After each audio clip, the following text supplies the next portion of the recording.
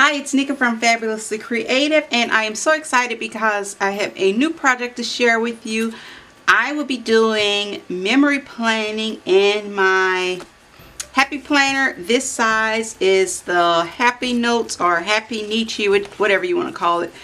But it is like half a page of the classic Happy Planner. And I have been using this as my planner. I set this up a while back. And when I set it up, I created a section for memory planning, and I never put anything in there because I could not figure out like what type of layout. So I created this memory planning insert. I will have the insert. If you want to try it in your planner, you can download it. I have it in my Facebook group. You can go there and download this one, plus I think there's a few other ones. I did write on here so I know what size the box is.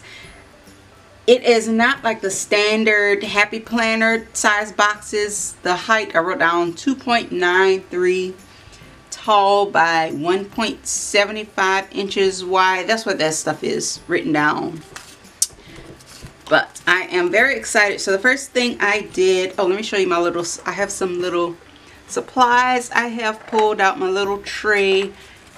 I have these Maggie Holmes flowers because I don't know, I feel like flowers are universal. I do have some random planner stickers right there, and some stuff I pulled out for this layout that I thought would work. I'm just going to sit that right there, and some scrap paper and lots of tiny alphas. And then over here I had, let me see, this is mainly just new stuff. All of this is from, what is, I always say her name, these are from the Paige Evans collection. One is Pick Me Up, and I think the other one is Horizon. And then this is just some random stuff from my stash that I pulled out. And I have already selected, I've already kind of selected my papers that I wanted to use.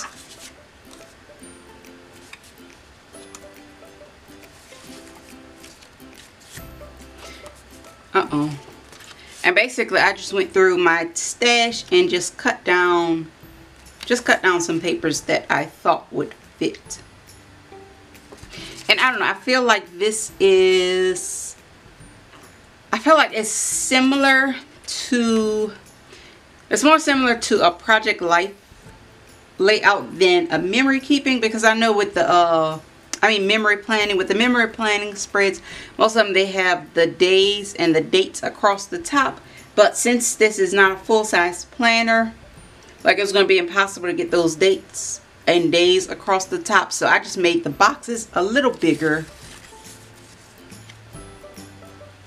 I think that's where I wanted that. And I kind of pulled these papers out ahead of time, or I cut my little scraps ahead of time. And this project is mainly, like, this is going to be like my personal album, so it won't be any family memories. This will basically just be like my creative process, any creative projects that I'm working on, like pictures of my planner, my office, just whatever crafts I was working on. And my pictures are printed on, I don't think this is from this week. I don't know, what was I saying? Oh, my pictures are printed on just regular paper.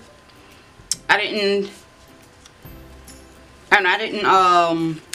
use any photo paper because, number one, I don't have any, and I don't know, since my Canon selfie, it didn't break, the quality just started going down. Since that happened, I just started printing on just regular paper, and I don't know, it seems to work out just fine. And especially for a project like this, I mean, it's fine if you don't have photo paper. You can use just regular copy paper or cardstock. Cardstock is a little easier to work with, but I find that regular paper prints, I don't know, you get a better quality with just plain paper.